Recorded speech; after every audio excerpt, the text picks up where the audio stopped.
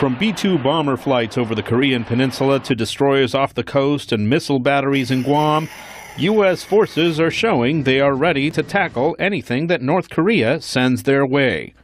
That's the message U.S. defense officials are sending to Pyongyang in what is thus far a war that has not moved beyond the psychological stage.